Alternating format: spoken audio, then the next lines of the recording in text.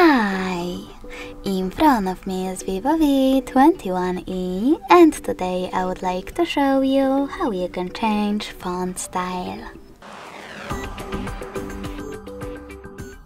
Firstly, just open Settings and tap on Display and Brightness.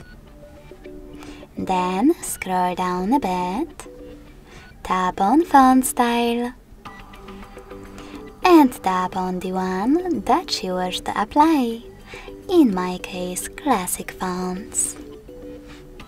When you're ready, just hit apply at the bottom and wait.